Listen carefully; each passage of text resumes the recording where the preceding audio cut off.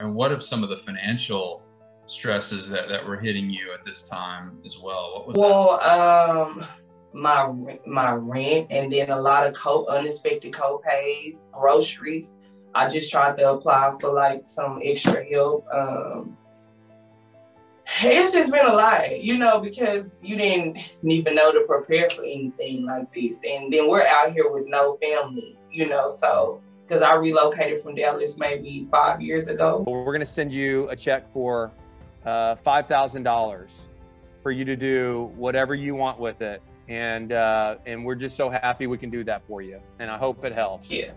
Thank you so much, because I didn't even know, like when Rebecca told me, she called me as soon as we hung up the phone, and she was like, hey, I know of a foundation, you know, and I didn't even know it was help out there like that. So I'm just so thankful God just put that on her heart to let you all know. Just thank you so much. Thank you so much. You're welcome. Yeah, I know it means a lot to our donors to be able to give you that help. So you're very welcome. Yeah. Thank you. You're welcome.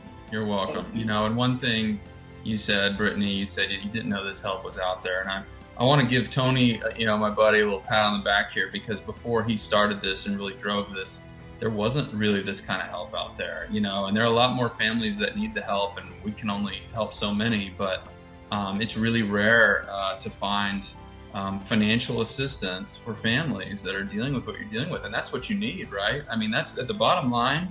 Like, you need medical help and you need treatment, but you need, you know, financial help is one of the main things that families need. Tony knew that from his own situation, so right. That's kind of why we're here.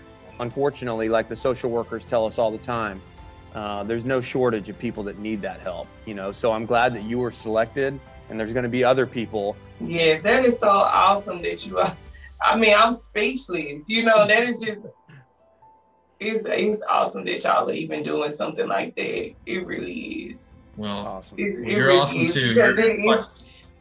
You're fighting the fight, you know, and you're taking care of your kids, and you're doing what you need to do. So you're awesome as well. We're just glad to help a little bit. Thank you. Good night. Bye. Bye. Wow.